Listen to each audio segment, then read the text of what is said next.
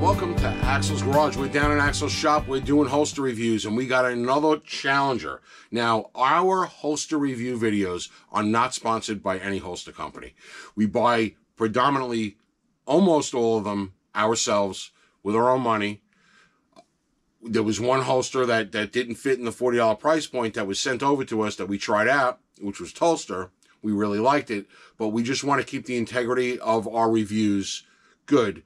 So we like to go out and buy the holsters. So instead of having the holster company sponsor it, we got a coffee company sponsoring it.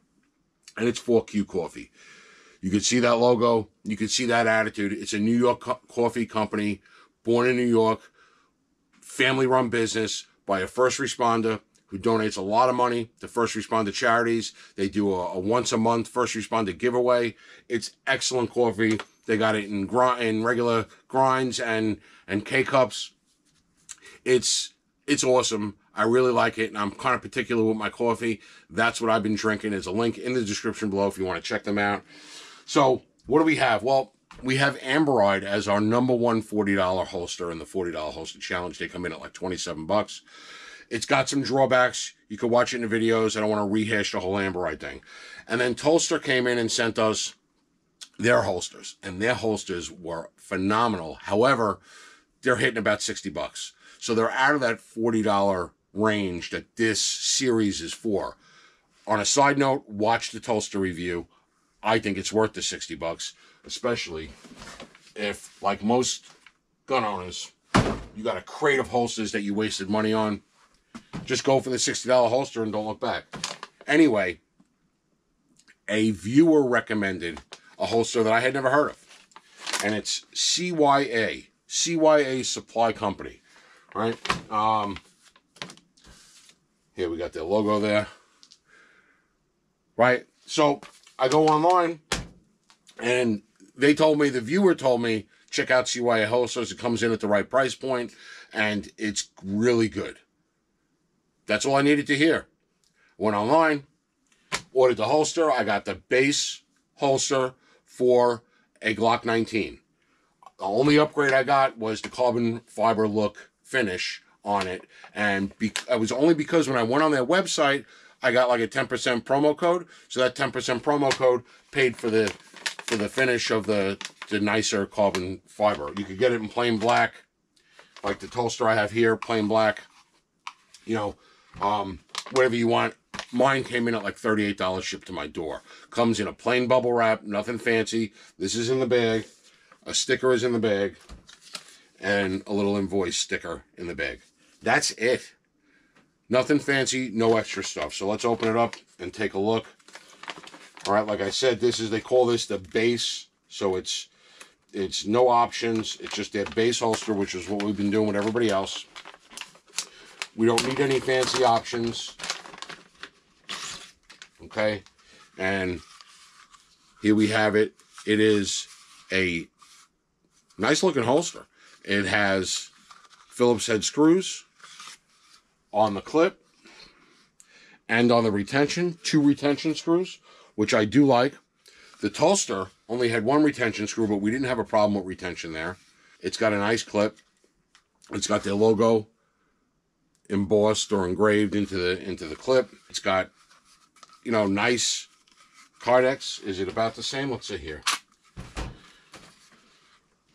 Looks to be about the same thickness by eye as the Tolster. No sharp edges anywhere. That's a big thing with a lot of the less expensive holsters, is they have some sharp edges on them. This one does not, and it does have that high, I'm going to call it a tail, that goes against your body so that the firearm's not riding against your body. And it's got G19 engraved into or stamped into the holster, which is nice because a lot of holsters, you know, they kind of look very similar. And if you got a couple of different firearms and you're grabbing holsters, sometimes you don't know what it's for. A lot of times I've written with a Sharpie on one side or on the inside the best I can to say what gun it was for. This looks pretty nice. Comparing it to the Tolster, it has a very similar markings on it. as far as where it's molded. Just some subtle differences, which can make a big difference.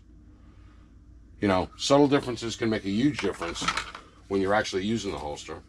All right, let's see how it goes in. Goes in. No rattle, it's in nice and tight. All right, I haven't adjusted the retention. The tail is tight. What I am noticing is, compared to the Tulster, and I'll show you, right? The Tulster, the back cut on the Tulster allows you to get to the magazine release. This one, all right, is covering the magazine release. Now that's just a personal preference. Some people like to be able to get to the magazine release. Some people want it covered. Some people feel that if it's covered, then you won't mistakenly pop that magazine release. That's personal preference. I've never, you know, I wore this Tulster and the other Tulster for the Shield that both have exposed magazine releases for 120 days or so every day, and I never popped any holster that I ever wore that had left the magazine release exposed. I never popped one.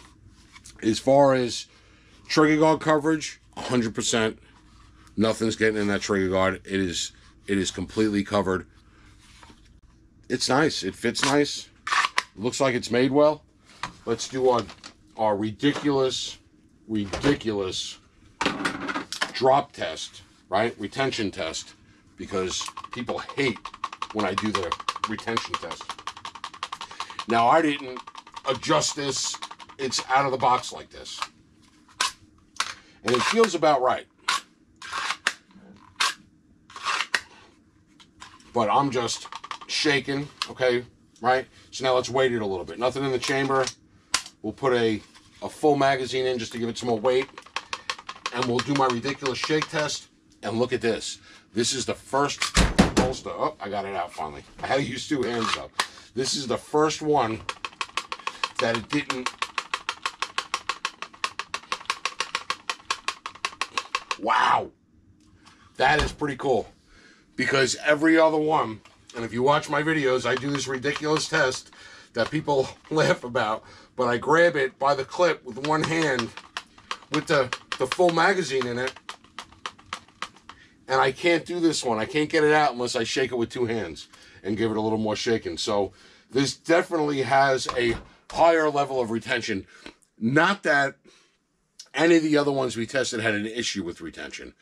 It was just that some of them held it better than others. And you could see some of them, it fell out right away. Some of them it didn't. But this one, the only thing that I see, just off the bat, is how this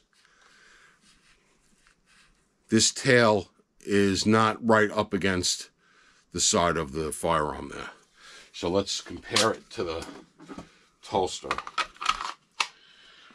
All right, see how the Tulster's tail is tucked much tighter.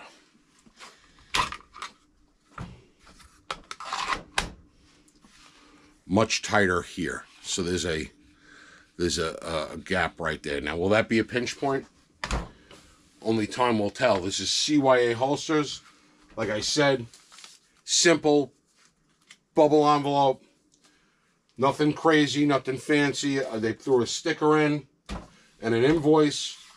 We've been finding simpler is better. When you get a holster and it's got a whole bunch of shit in the bag, it's usually less quality than something that's just simple.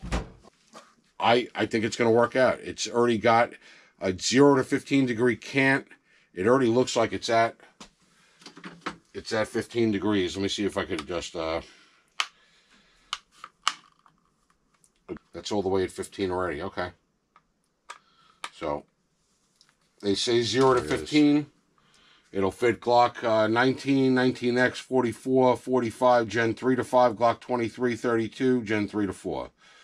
It is right hand draw carbon fiber. It is the base. It's got a lifetime warranty, and it's right on there.